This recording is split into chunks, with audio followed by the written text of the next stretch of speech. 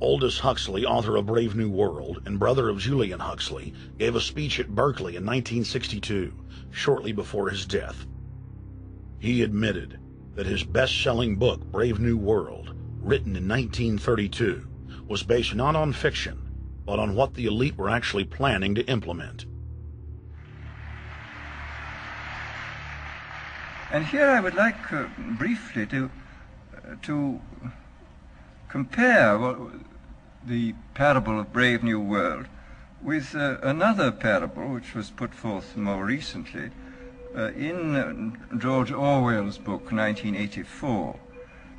I'm inclined to think that the scientific dictatorships of the future, and I think there are going to be scientific dictatorships in many parts of the world, will be probably a good deal nearer to the Brave New World pattern than to the 1984 pattern. They will be a good deal nearer, not because of any humanitarian qualms in the scientific dictators, but simply because the Brave New World pattern is probably a good deal more efficient than the other.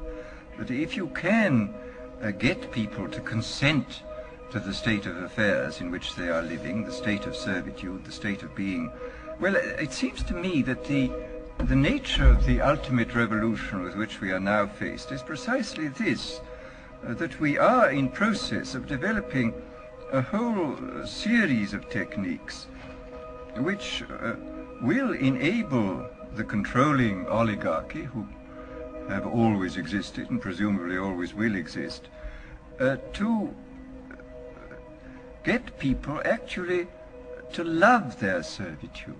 People can be made to enjoy a state of affairs which, by any decent standard, they ought not to enjoy.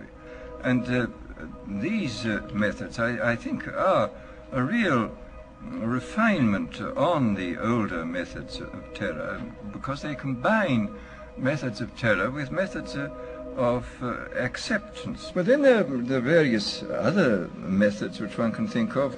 There is, for example, the pharmacological method. This was one of the things I talked about in Brave New World. And the result would be that, I mean, you can imagine a euphoric which would make people thoroughly happy even in the most abominable circumstances. I mean, these things are possible.